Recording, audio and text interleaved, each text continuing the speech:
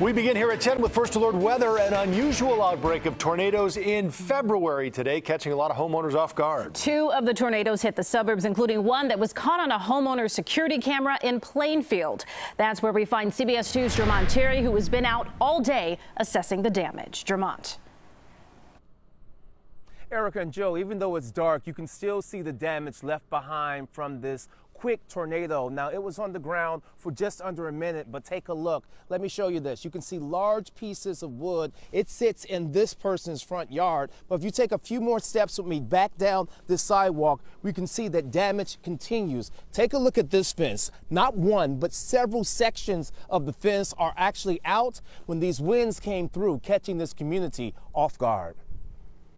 Surveillance video captured the moment the tornado moved through Monday morning. While there's no sound, you can see debris moving in a circular motion.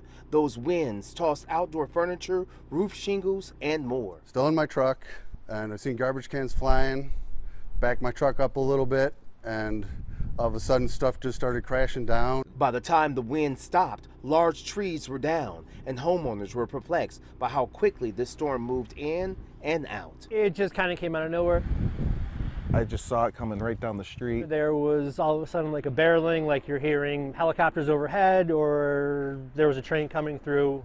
I just watched it. It was just swirling and there was debris everywhere. And then the next thing you know, we had a tree crash onto our front window. It was pretty crazy. And while there was plenty of damage to property, no one was injured when this rare winter storm popped up. Tonight, the National Weather Service confirms that the tornado did in fact touch down here in Plainfield, but they're waiting to figure out the magnitude of just how strong those winds were in this tornado. For now, reporting live in Plainfield tonight, Jermont Terry, CBS 2 News. Joe and Erica. All right, Jermont, thank you.